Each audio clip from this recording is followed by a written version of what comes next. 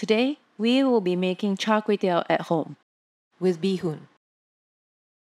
I love char kway teow. And one of the things I love about it is how delicious it is with all these simple ingredients. Now, the other day I went to my favorite char kway teow stall and I was told that if you get there early enough, you get to try and order a special side order, which is char kway teow but with beehoon.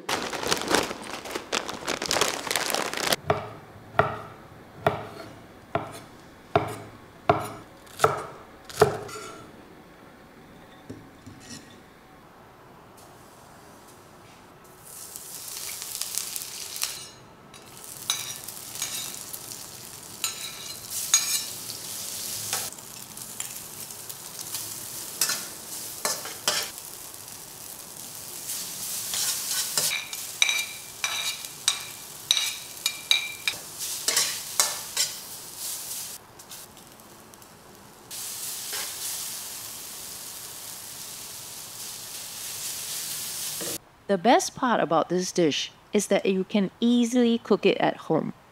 You don't need a high BTU burner, and because of the beehoon, it's relatively easy to handle. I hope you give it a shot.